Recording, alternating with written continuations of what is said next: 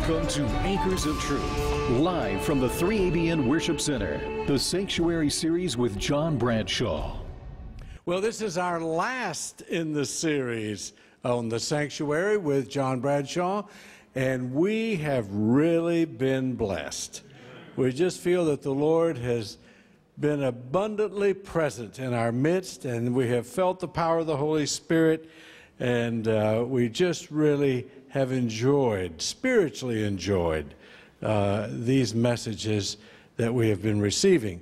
And this afternoon, the final subject is called Finality, and that is a fitting subject for Pastor John Bradshaw, who is the speaker-director of It Is Written, for him to finish this series with the word finality.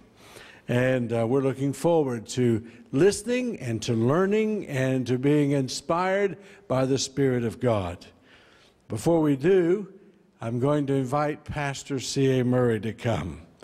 Going to ask him if he would to sing for us. And that song we're going to invite him to sing, Is It Any Wonder?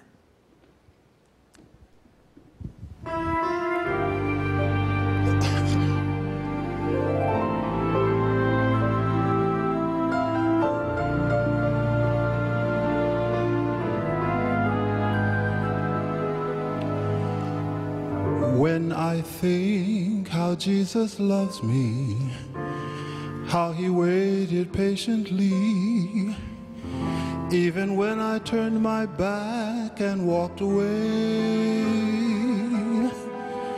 when he knew I wanted everything this world could offer me, then I guess he knew the price I'd have to pay. So he watched me stumble downward, saw each compromise I made, heard each lie I whispered just to get my way. Still he waited there to hear me when I cried to him and prayed. Then he saved my soul, and that is why I say, tell me, is it any wonder that I love him? When you consider all he's done for me. And is it any wonder that I long to do his will and let his light shine out for all to see? And is it any wonder that I praise him each time I think of how he's made me free? And is it any wonder that I've given him my heart when Jesus freely gave his life for me?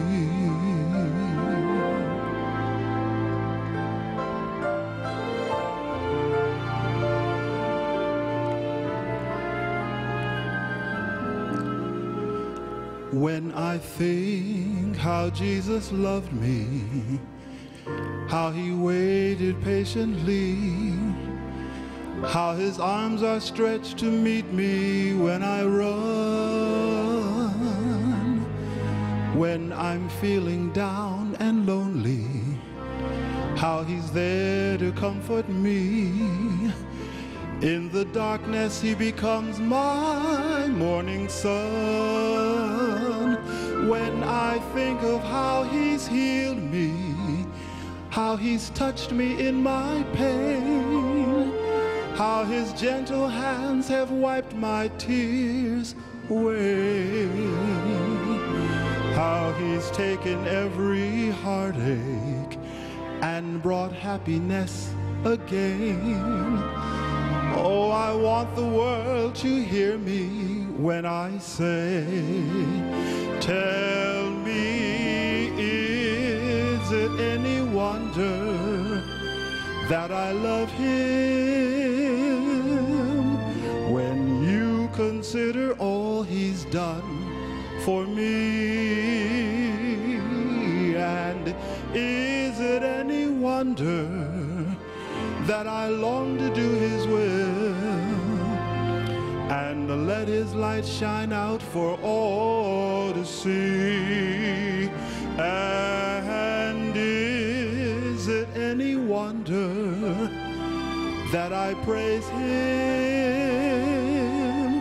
each time I think of how he's made me free?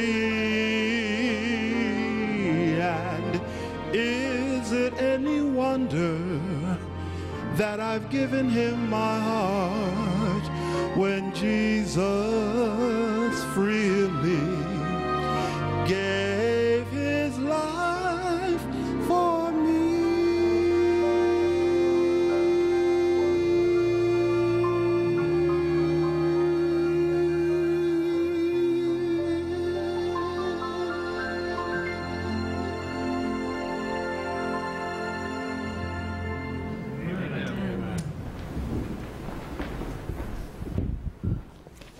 Thank the Lord. Good afternoon, everyone. I have the blessed challenge of speaking to a group of people who have just eaten. I think we're going to be okay, though. I think we're going to be all right. You know, the sanctuary subject is just a mile deep. And you might have noticed that I'm taking a broad look at it. I'm not looking at it with a microscope, more like a telescope. And I think that's okay. There are themes surrounding the sanctuary, the existence of the earthly sanctuary, and then the reality of the heavenly sanctuary, that it would do us well to grasp, just grab a hold of, and understand that there is a God who is keenly involved, actively involved. I want to say desperately involved, but I don't know if I would use that word in relationship to God, but strongly involved and employed in doing everything he can for our salvation. There are verses in the Bible that tell us wonderful things about God. God is not willing that any should perish, which is not to say that none will perish, but it is in the heart of God that everybody, without fail, would be saved, if only they would be. Well, let us pray and ask that as we look at number 5 in our Anchors of Truth series on the sanctuary, Finality, that God will bless us once again. Let's pray together. Our Father in heaven, we are thankful that we can be in your presence today. We come to you now in the name of Jesus, your Son and our Savior. We are grateful that you have given us light. We are thankful that you have given us your sacred word. Lord, I recognize that not a soul has been saved by the gospel story. A story can't save anyone. Yet we may and must be saved by the gospel reality. Let the good news be real in our hearts. I pray that the Christ of the Bible would not only live in the Bible, but he would live in our hearts and lives today, even at this very moment. So bless us, please, we ask, not selfishly. We pray, bless us that you be glorified. And we pray this in Jesus' name. Amen. I was surprised to learn one day that World War II began in 1941. It came as a surprise to me. Where I'm from, World War II began in 1939. And then it dragged on and dragged on and dragged on and dragged on. Just why World War II began, we'd have to take a series just to discuss the genesis of World War II. Many complicating factors, but the point was hostilities began, and by the time it was done, more than, do you know how many people? More than 60 million people had died. The most reliable estimates that I can find say that between 62 and 78 million people died in World War II. Those are not all combat deaths, military deaths. A number of those are civilian deaths. Many millions of those are people who died in the Holocaust. But up to 70-some million, close to 80 people by some estimates, died in World War II. You know, Poland lost about 17% of its population in that one great conflict. Isn't that remarkable? I wasn't alive then, and I don't think I'm sorry about that. What an unfathomable thing. I mean, I don't think I'm sorry I wasn't alive there. I certainly wouldn't want to be misunderstood. Experts say there were about 24 million deaths in what was at the time the Soviet Union. How do you get your mind around that? 24 million deaths. But it seems that even all bad things must come to an end. May the 8th or May 7th, it varied depending on where you were, special day was celebrated. VE Day, Victory in Europe Day. And it was then that victory was declared in Europe for the Allies. Finally, the war in Europe was over. It dragged on for an interminably long time, 6 years. I mean, how long is that when it's a matter of life and death and war day in and day out? That's forever. But then it was over. August 28, 1945, and Japan officially surrendered, and there was that special signing ceremony on board the USS Missouri. And where there had been war, now there was peace. Finally, it was all over. Now, you know what's interesting is that some of the combatants in World War II didn't find out it was over until well after it was over. These were, and I'm thinking of Japanese soldiers who were on pretty well deserted islands in the South Pacific. Some of them were discovered into the 1970s, still hiding out there, still ready to die for their nation and defend their nation. Word hadn't got to them that the war was over. And so they just carried on under the assumption that the war was carrying right on. I wish I could say that when those papers were signed on the USS Missouri, that was the end of all war, but it wasn't, was it? It wasn't very long. And then there was the Korean conflict, and then Vietnam, and then, of course, war in the Middle East and in Africa and in other parts of Europe. It just doesn't seem to want to end. But today, we have good news. Let's take our Bibles and open them to Revelation chapter 12. Revelation chapter 12, and we'll look in verse 7. Revelation chapter 12 and verse 7. We're in God's last day book of the Bible, and we read in Revelation chapter 12 and verse 7 that there was war in heaven. Michael and his angels fought against the dragon, and the dragon fought and his angels and prevailed not. Neither was their place found any more in heaven. War in heaven. You could hardly imagine that, could you? Heaven is about perfection and holiness, and everything is right. Everything is just how it's supposed to be. And yet there was war there. We can't really explain it, can we? We've read the passages in Isaiah 14 and Ezekiel chapter 28 talking about how pride was found in Lucifer, how he was full of his own self and consumed with the idea of his beauty. Finally, he said, I want to sit in God's throne. I will be like the Most High. But it doesn't explain it, does it? How do you get from there to there? But however you get there, he got there. And there was war in heaven. And then it wasn't long, and that war up there was transferred down here, and this sad, tragic earth became the theater of the most remarkable conflict in the history of the cosmos. But just like there was VE Day, and I think there was a VJ Day, just like World War II came to an end, there is good news if we turn just a few pages over in the book of Revelation to Revelation chapter 19, and we're going to look in verse 1. No, we're not. We are going to look in verse 11. That's like one, isn't it? Revelation 19, verse 11. The Bible says, "And I saw heaven opened, and behold, a white horse.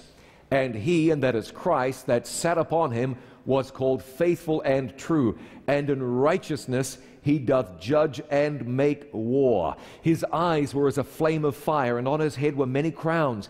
And he had a name written that no man knew, but he himself." This is Christ. When he returns in the clouds of heaven, when he comes to put down the foes of God and finally put an end to the conflict raging here on planet Earth. He was clothed with a vesture dipped in blood, and his name is called the Word of God. And the armies which were in heaven followed him upon white horses, clothed in fine linen, white and clean. And out of his mouth goes a sharp sword, that with it he should smite the nations, and he shall rule them with a rod of iron. And he treadeth the winepress of the fierceness and wrath of Almighty God. And he has on his vesture and on his thigh a name written, King of Kings and Lord of Lords. There's something that buoys us up as we travel through this world, and that is we know how the story ends. We know that ultimately God triumphs. It's good news as we look ahead, because Jesus comes back in the clouds of heaven. We will look up one day. The heavens will depart as a scroll, and here will come Jesus riding on that symbolic white horse, and he's coming back to gather up the waiting saints, and he'll take us to be with him forever and ever. And we can say, as did the songwriter, hallelujah, hallelujah. We've got confidence today that God is going to end this warfare. We read in the book of Revelation that the former things are passed away. This is what the sanctuary service shows us.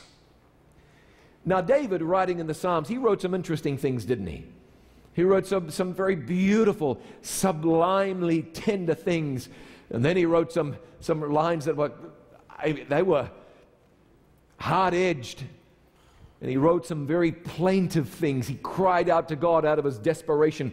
In Psalm 77, David cried out, Psalm 73, I beg your pardon. He said, God, the ungodly seem to prosper.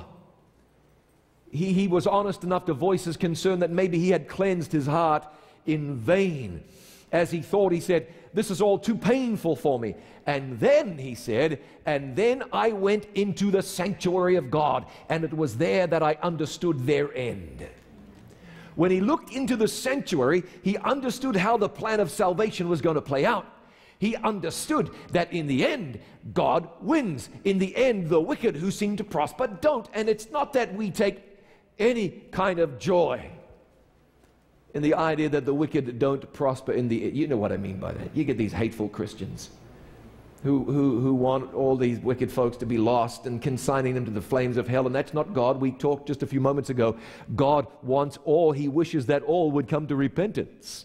God has a heart of redemption towards everybody there is and everybody there ever will be. He would that everybody be saved. David cried out, couldn't figure out how the righteous seemed to suffer, how the ungodly seemed to prosper, but he looked into the sanctuary. He considered the sanctuary services, and he realized that God makes it clear that at the end of this whole thing, Christ triumphs. The righteous triumph.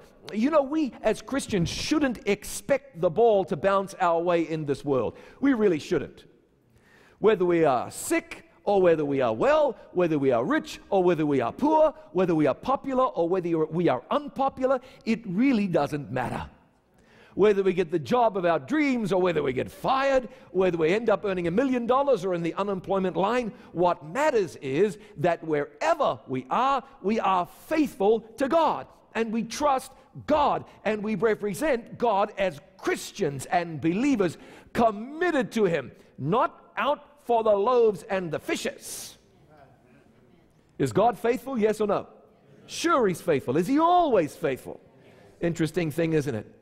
Peter goes to jail, and while he's in jail, an angel comes, wakes him up. He said, let's go. Put your sandals on. Time for us to get out of here.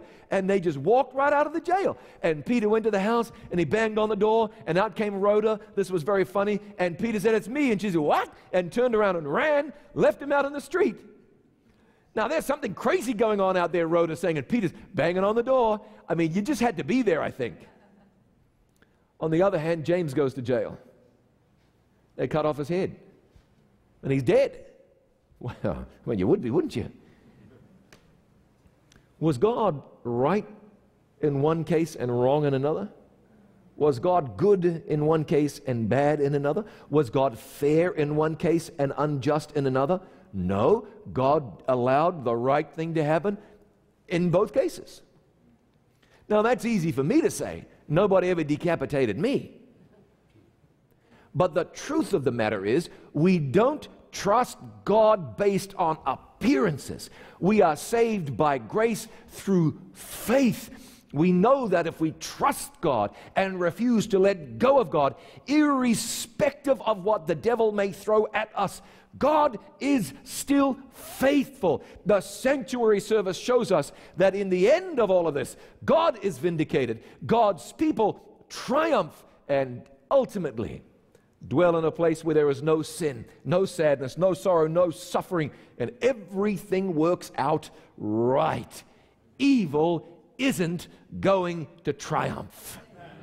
You look around the world, you think evil already got a mortgage on everything. Evil is won. I've got an idea that we haven't seen anything yet. But Jesus is going to come back one day, and we'll be triumphant with him. I wonder if you would please turn with me in your Bible to the book of Daniel. Daniel chapter 8. The book of Daniel, Daniel chapter 8. And as you turn to Daniel 8, I wonder if you can multitask and listen to a quote that I'm going to read to you. This little quotation comes from a book I learned to love very quickly, a book that changed my life. The book is called The Great Controversy. And I read that book, and on the strength of meeting Jesus in that book, I became a Christian. Amen. And as I read that book, here's what I read. All who have received the light on these subjects are to bear testimony of the great truths which God has committed to them. The sanctuary in heaven is the very center of Christ's work in behalf of men. It concerns every living soul, or every soul living upon the earth. It opens to view the plan of redemption, bringing us down to the very close of time and revealing the triumphant issue of the contest between righteousness and sin. It is of the utmost importance that all should thoroughly investigate these subjects and be able to give an answer to everyone that asketh them a reason of the hope that is in them. We ought to know something about this. We ought to be acquainted with this on some type of intimate level.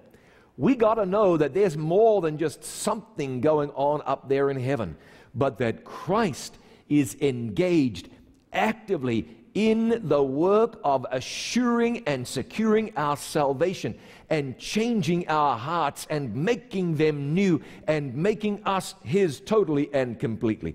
We're in Daniel chapter 8 and verse 14. And in Daniel chapter 8 and verse 14, an angel says to the prophet Daniel, "Unto 2,300 days, then shall the sanctuary be" what? Cleansed.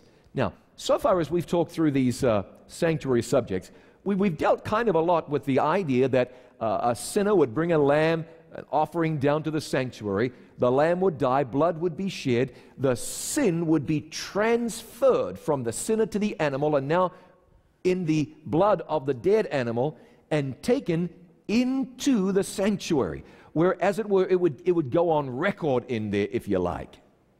And so the sin would be transferred into the sanctuary, into the sanctuary, into the sanctuary. The sinner is glad. He goes home saying, "Thank you, God, I have been forgiven, and I have been cleansed, and I am made new, and my sin isn't on me now, my sin is in there." That person rejoiced.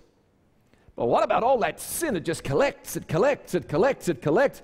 Got to do something about that sin. Oh yes, God said, I will do something about that sin. Each day throughout the year, the sins were transferred into the sanctuary. But at the last day of the year, the Day of Atonement, the day when God's people were truly declared to be at one with God, the day of at one meant special things took place there.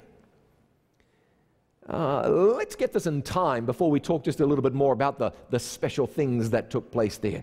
Daniel was told that the vision was for the time of the end. Now let's go over to Daniel chapter 9. You may well be familiar with these verses in Daniel chapter 9, but that's okay. We'll look at them and anchor something down, nail something down. We'll get our touch points all lined up here. In this part of the prophecy, Daniel is told by the angel, Daniel 9 and verse 24, 70 weeks are determined upon your people and upon thy holy city to finish the transgression, make an end of sins, make reconciliation for iniquity, bring in everlasting righteousness, seal up the vision and prophecy, and anoint the most holy. 70 weeks is 1 year and 4 months. And all of this was going to happen in 1 year and 4 months. Not likely, because in prophecy, a day symbolically represents a what? A day for a year. A week, 7 years. 70 weeks, 70 times 7, that's 490 years. Know therefore and understand that here's a beginning point, from the going forth of the commandment to restore and build Jerusalem unto Messiah the Prince shall be 69 weeks. The street shall be built again and the wall, even in troublous times, and so forth. Daniel was given a beginning point for the great time prophecy of Daniel 9 and Daniel 8. The time when the command went forward, that one that talked about restoring and rebuilding Jerusalem. History would tell you, biblical history will point this out very clearly, that decree was issued in the year 457 BC. 457 BC. The issuing of that decree was the starting point for the 2,300 days or years. And if you do your math right, you get down to the year 1844. Now, you may have heard this. Getting close to 200 years ago, there was a fine man, a man of God. He'd given his heart to Jesus. He really had. He was a preacher, a lay preacher. And his name was William Miller. Now, William Miller was a church-going man, and he was a Baptist. He was a good Baptist.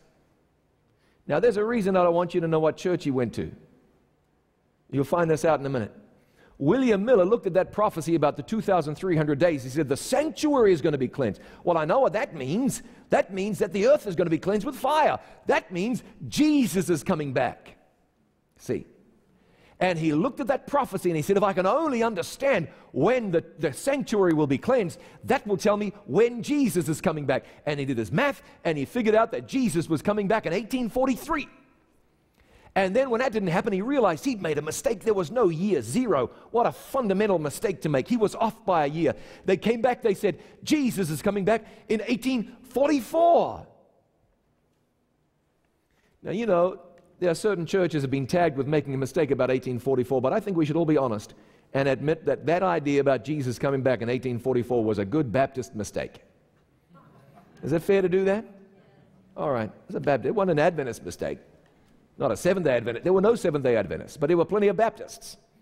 And the Baptist Miller made a mistake.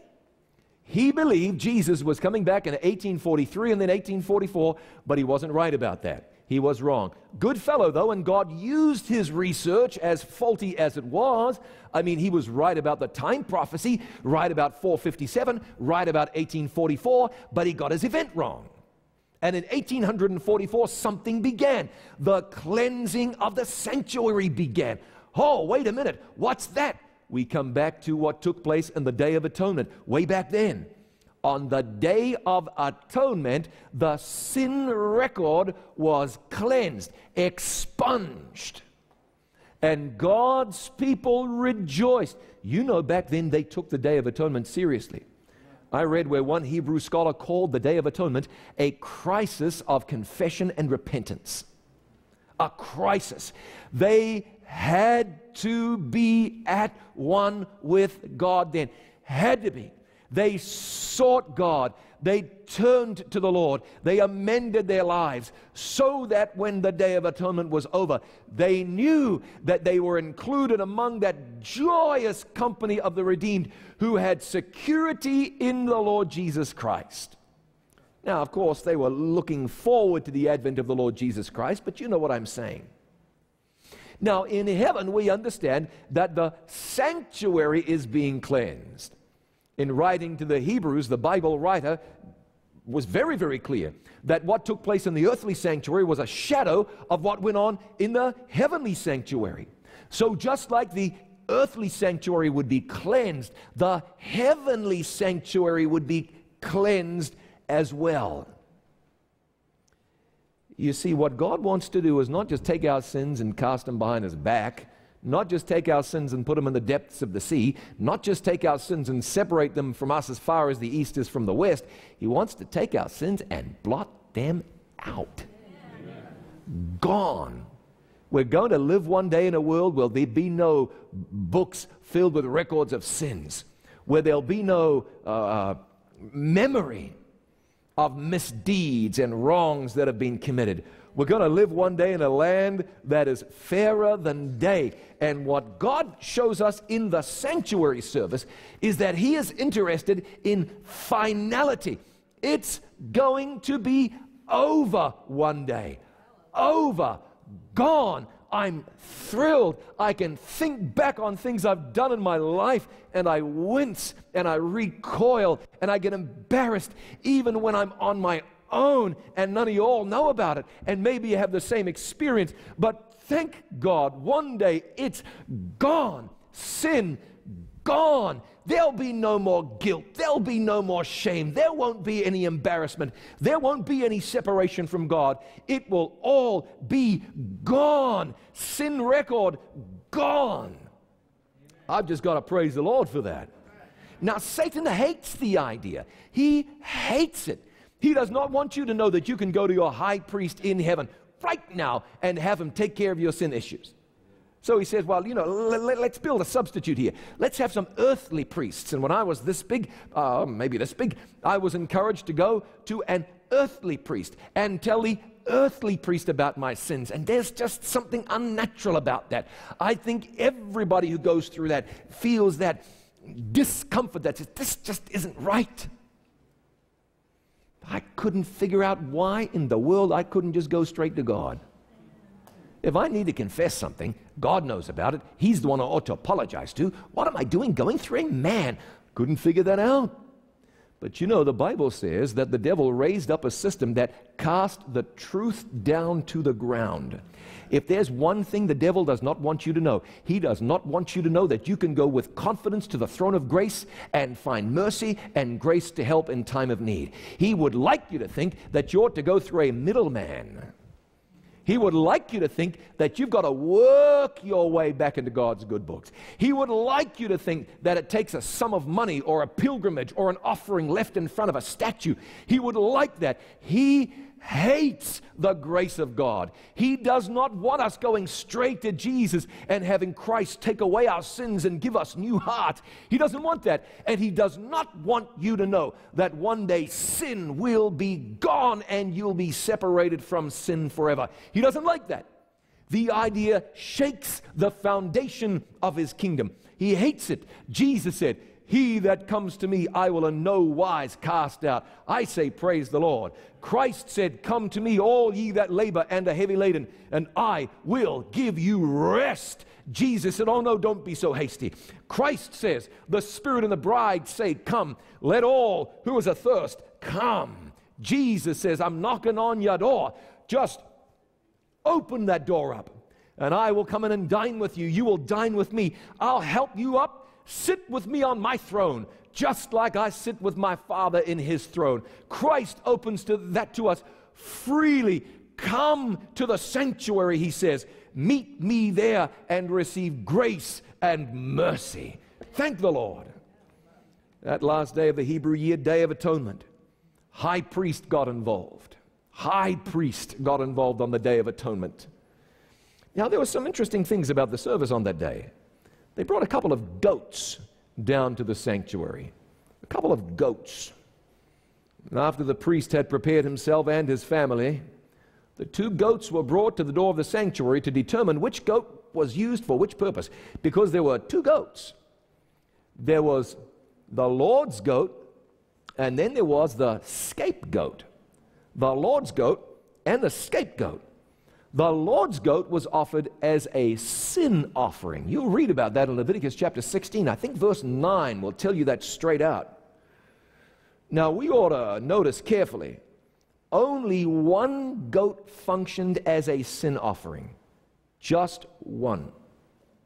There are people who understand what I would teach on this, and they would say, that's not right. You are making this goat somehow a sin bearer, the scapegoat.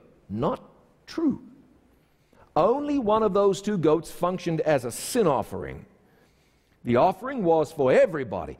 The sin wasn't actually confessed over the head of the Lord's goat. Bearing the blood of this goat, the priest passed into the most holy place. This was a goat that was offered as a sacrifice for sin. The second goat, the scapegoat, was different. Now, the reason I want to talk about this is important, because this is integral in God's plan to get rid of sin, to show us that He's going to get rid of sin. This will happen with finality and certainty. When the high priest had made an end, when the high priest had finished making atonement for the people and for the sanctuary, when that was done, over, done, atonement done, He then symbolically bore all of the confessed sins of the congregation in His person. And He placed these sins symbolically on the head of the second goat. And that second goat was led away into the wilderness, into a land of separation. It wasn't sacrificed by the shedding of blood. If it talked about that in the Scriptures, we might make the mistake of thinking, well, somehow this goat made an atonement for sin. But it did not. Now, undoubtedly, the goat perished out there in the wilderness, but God didn't make a big deal of that in case somebody said, oh, this was for atonement. It was not. The record of sin was eradicated through the act of sending the scapegoat into the wilderness. I don't want to sound vindictive here, but I'm kind of glad that in the end of all this, the devil gets his. Amen. I'm kind of glad about that. Everything that's gone wrong in my life, devil had a hand in. Now, I don't go for the devil made me do it. And sometimes we blame the devil when we should just be blaming ourselves. But sin originated with him. And everything that grows out and develops out of sin, you can trace all the way back to the devil, who's the father of sin. I say, thank the Lord. That scapegoat represents Satan. And Satan went off into the wilderness, where undoubtedly he would die, punished the goat for the sins that Satan committed and the sins that he had, or his part in all of the other sins that were committed. Ultimately, the devil pays for what he has done. No, we're not talking about atonement. We are talking about sin punishment. If you look in Ezekiel chapter 28, the Word of God says that ultimately Satan is burned up and reduced to ashes. Here's what's being symbolized in Leviticus chapter 16 with the scapegoat. And thank God, the scapegoat gone into the wilderness, sin is gone with him, and the people around the sanctuary that day, on the Day of Atonement, they praised the Lord. They thanked God. Sin is gone, and they were free, free, free at last. The sinner has walked through the sanctuary now. In the courtyard where the lamb died, that's where justification took place. The sacrifice was made and accepted.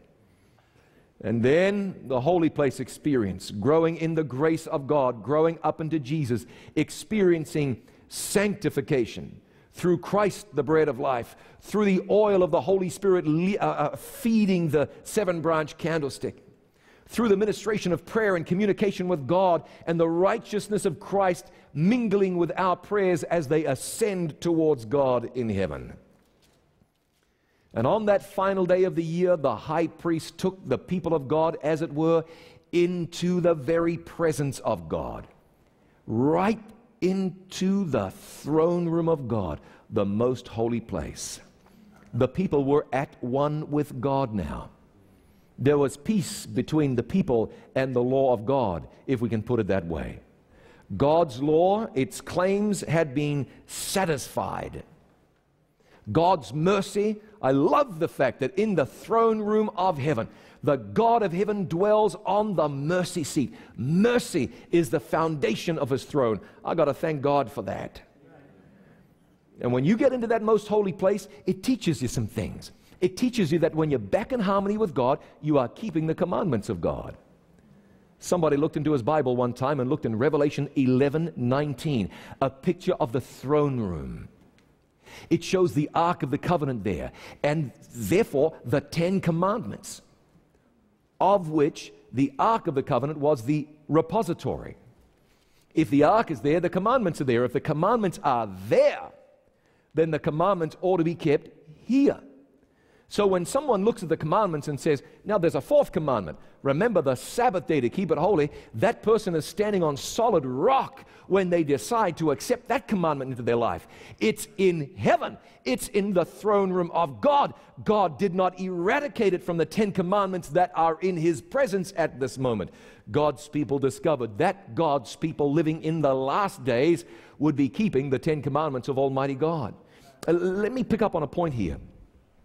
Do you know why God has called his last day church into existence? Do you know why? He has called his last day church into existence so that through his last day church, he can prepare a people who are ready to meet Jesus when he comes back. Now, I don't know if you can say that about too many churches in the world. God specially called a church into existence so that through that church, God could work to affix upon people the seal of the living God and not the mark of the beast. God has given his people an end-time message. That message is a message that prepares people to meet their God. We look at the 3 angels' messages. Second angel's message, Babylon has fallen. I shouldn't have started there. I should have gone to the first angel's message. Fear God and give glory to him because the hour of his judgment has come. And worship him who made heaven and earth, the seas and the fountains of waters. Complete surrender to God. Hearts open wide. Jesus moving into our lives. Babylon has fallen. Get out of confusion. Don't receive the mark of the beast. Message number 3. You know, that message isn't about a specific day and time. That message is about leaning on God with your whole life. The whole world is going to wander after the beast. Who do you think you are to swim against that kind of tide? You can't do it, but with God's help, you're going to do it. Leaning on him, you're going to do it. Trusting in him, connected to him, abiding in him, things are going to work out okay. And if you are trusting, believing, leaning, and abiding, issues about days and behavior and right and wrong will be worked out in your life. We get too caught up in the little picture, we miss the big picture. Sanctuary, you get inside that sanctuary, it talks about your growth in Jesus. It talks about what we believe as a people. You know, somebody said that our bodies are the temple of the Holy Ghost. And so therefore there are some things we leave out and some things we want to put in. A friend of mine showed me this just the other day. You've probably heard this already. When you look at the sanctuary, where were the unclean animals? Where were they? They were outside. Where were the clean animals? Courtyard. Now after justification, though, and you started growing in sanctification, you got into the sanctuary. Where were the animals? Now, there weren't any animals. You got in there, and what did you have? Olive oil and bread. And then you progressed a little further on in the sanctuary. You got into the throne room of God, and what did you find there? Almonds and manna. That's it. So as you progress through the sanctuary, you see a sanctifying influence taking place even when it comes to your diet. Is it okay to say that, or is that just a little bit too far to the right? Seems to be about as biblical to me as the day is long. God's people preparing to live in the Day of Atonement will remember, I shouldn't say preparing, I mean preparing to live in the sight of a holy God. They will recognize that during the year, whenever the high priest dressed up, he put on these splendid vestments. He had on him a breastplate, and it had beautiful jewels and stones in it. Gorgeous. But on the Day of Atonement, what did he do with that? He laid it aside. And he dressed simply and plainly. I'm not suggesting that we all ought to do like the high priest and wear a plain linen smock everywhere we go. But on the Day of Atonement, God was getting through to his people the idea that even when it comes to how you appear, the attention is to be diverted to Jesus and not sucked up by you. And I know that's getting to be just a little too old-fashioned for a lot of God's people today, but God's an old-fashioned God. I mean, he's old and old-fashioned. And truth doesn't go out of style with Almighty God. What was right once is right forever with the Lord. See, that's something that maybe we forget. I don't know. Maybe you don't. But maybe it's forgotten sometimes. I read this in another book I like a lot. This little book was called Education. And the little statement said, higher than the highest human thought can reach is God's ideal for his children. And then the author went on to say, godliness, godlikeness is the goal to be reached. That's a high ideal, isn't it? Godliness, godlikeness is the goal to be reached. But there is nothing that God cannot do in your life when you yield your life fully and completely to him. In fact, I read this somewhere and I liked it so much I remembered it. Listen to this. When we submit ourselves to him, the heart is united with his heart. The will is merged in his will. The mind becomes one with his mind. Our thoughts are brought into captivity to him. We live his life. This is what it means to be clothed in his righteousness. Amen. Wow. That's what God can do. But remember what came first. When we submit ourselves to him. See, the sanctuary service was set up, but nobody was forced to go and participate. It was there taking place. You can have faith, you can bring your offering, you can buy in, or you could leave town and go wander off anywhere you wanted to. You know, if you're on that television program and you get asked, who was the 16th president of the United States? And you're given some options, Abraham Lincoln, George Washington, John F. Kennedy, or Richard Nixon. You say, I don't know, can I phone a friend? Yes, you phone a friend. You can tell a person, if you want to, Richard Nixon. You can say that. Now, you'd be dead wrong, but you can say that. It's a free country. It might cost you $1 million, but you can say what you want. Or you could say Abraham Lincoln, and you're on the track to winning all that dough. See, the sanctuary service was set up, and you have freedom of choice. God's not going to drag you over there. Make the offering. Repent of your sin. The goodness of God leads us to repentance. God demonstrated his goodness to us in a million different ways, and he said, there's the Lamb. Believe. Here's the sanctuary service. Participate. I am a God of love. Why don't you trust? And we can choose to do so, or we could choose not to do so, I suppose.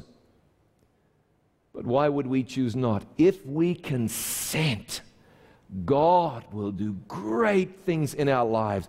He will separate us from our sin, and there will be finality. Now, I want to say this, lest somebody grab this thing by the wrong end and come away thinking that heaven's judgment is bad news. We confess our sins go up. We confess our sins, just like they went into the sanctuary, they go to Christ. Figuratively, obviously, I've never seen a curious service taking them up, but the sins go to God. That's what happens to them.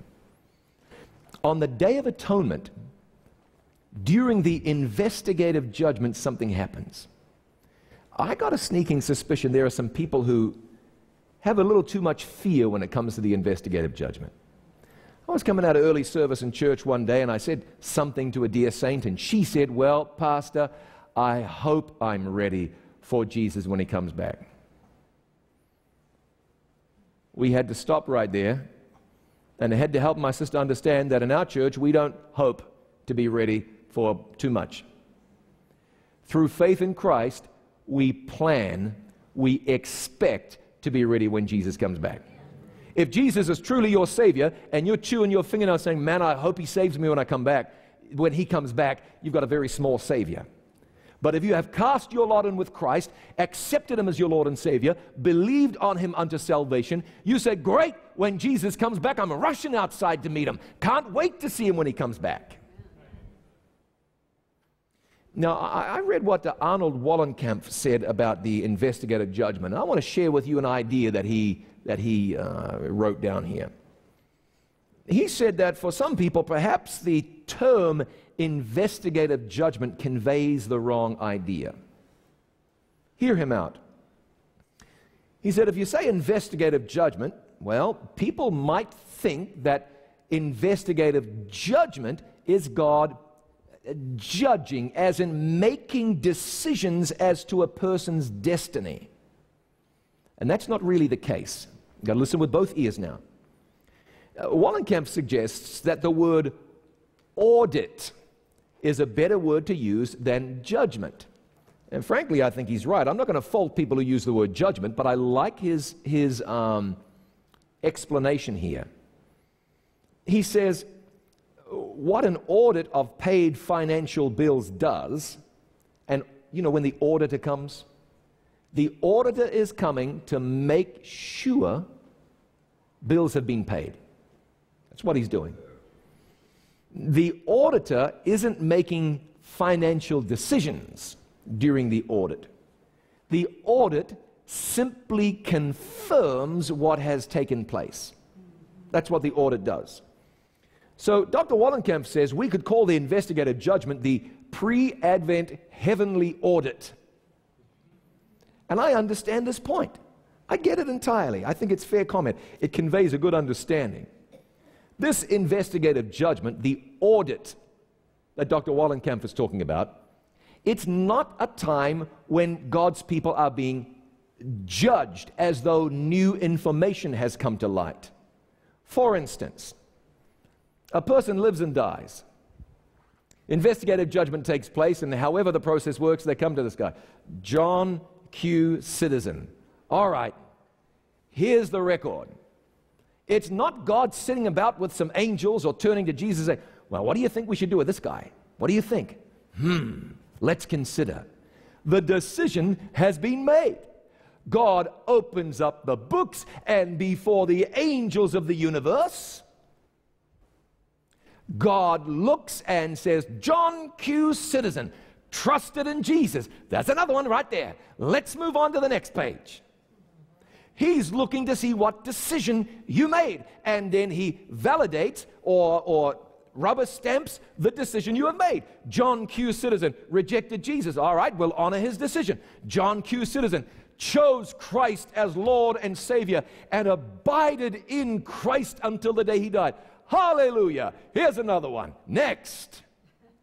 So when you live your life and you confront the end of your life, you don't have to sweat what's Jesus going to find when he looks at my page in the investigative judgment. Jesus isn't sleuthing around looking for some dirt on you. Seems to have lived a good life. I wonder what we can find. They'll do that. They'll send private detectives tracking people down. Everybody thinks this politician lives such a good life. Let's find some dirt. You think Jesus is doing that in the investigative judgment? What? He's not that malicious or cynical. Jesus comes to you and says, did this person choose me or not? Yes? Beautiful. Looking forward to seeing that one in the resurrection. Next page. You're not saying, well, they said, let's see if we can find something to trip that person up with. No, God's just auditing during the investigative judgment. He's going to honor the decisions that we've made. He's not looking for new information. He's omniscient. He doesn't need new information. He'll know who has accepted Jesus as his Lord and Savior. As Paul wrote to Timothy, the Lord knows who are his. Jesus said, I know my own, and my own know me. Jesus said in John 5 and verse 24, and I read, he who hears my word and believes him who sent me has eternal life. He does not come into judgment, but has passed from death to life. If Christ is your Savior today, Praise the Lord. If you've surrendered your life to Him today, there is no worry in terms of an investigative judgment. This is just God doing what's got to be done for the benefit of the universe. I will make my most important point, even though I have just a fraction of time left. When Jesus came to this earth, He came for two reasons. One was important, and that was to save us from our sins. There's a reason that was more important. Much more important. And that was to demonstrate to the universe what the character of God was all about. Satan charged God with unfairness and unkindness. That's why he said, I ought to sit in that throne. You ought to follow me, don't follow God. I can do a better job of being the God of this universe. He charged God with unfairness. He came down to the earth, did just the same thing with Adam and Eve. Oh, really? God said you can't eat that for... No. He just knows that if you eat it, you'll be better off. And he is unfair and wants to keep you from being blessed. This liar tells the world. Tornado tears through Oklahoma. Act of God. Hang on a minute. Devil ought to be getting the credit for that. Here's a liar. Jesus came to this earth, and that's why He said, if you have seen me, you have seen the Father. He came here so we would know what the Father was like. And if you know what the Father's like, you're going to reach out to Him and love Him. The sanctuary service is not God trying to find, oh, I found a reason for you to be lost. Boom. It's not God the, what do you call those, exterminator, bug killer? This is God the lover of our souls. Looking for her. This one had faith. Thank God. This one chose Jesus. Does God say thank God? I don't suppose so. This one had faith in Christ. Great. The sanctuary tells me that God is love, and Romans says there is therefore now no condemnation to them who are in Christ Jesus. You choose Jesus today. If you are in Christ today, there is no condemnation. And we can be confident. In Japan, there is a city. Funny enough, the city is named Suwa, and you'll know why that's funny in just a moment. They were paying for years to have their sewage hauled away, the sewage in Suwa. They had to pay to have it hauled away. And then they got a bright idea. They said, no, we'll save a whole pile of money. We will burn it up. We'll incinerate it. So they started incinerating the sewage. But you know what they discovered when they incinerated all the sewage? They found gold. A whole bunch of minerals in town. And when the sewage was all gone, there was gold. Hundreds of thousands of dollars worth of gold. They started with sewage, ended up with gold. God can take the mess that is our life and add His grace and add His goodness. And the sanctuary shows us that when it's all done, God will have brought us through as gold.